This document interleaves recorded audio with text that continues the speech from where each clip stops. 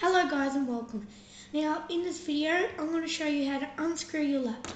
Now first of all, shut your lid and flip over. Now on the back here, on the sides,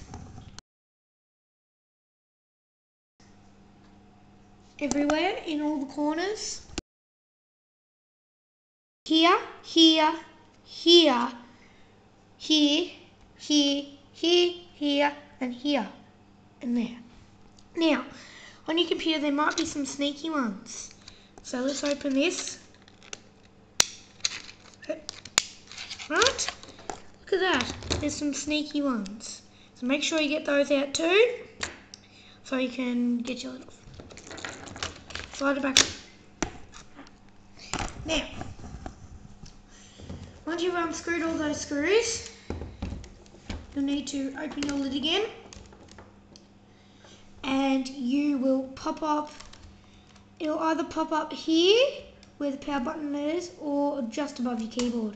So that comes off. Then there's two screws here, one here and one there. So let's unscrew those.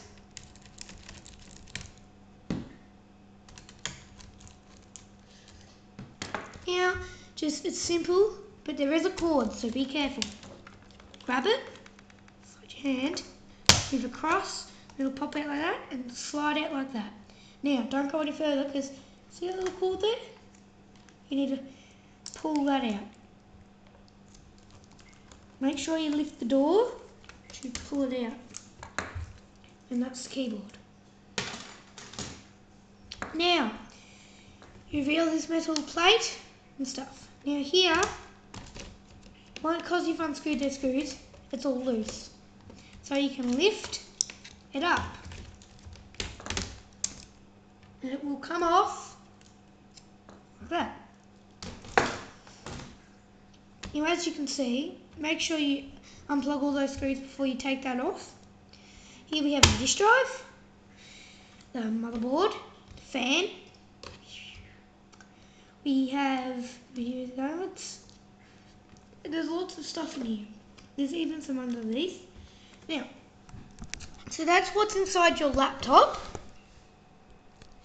So that's all it is. That's all inside your laptop there.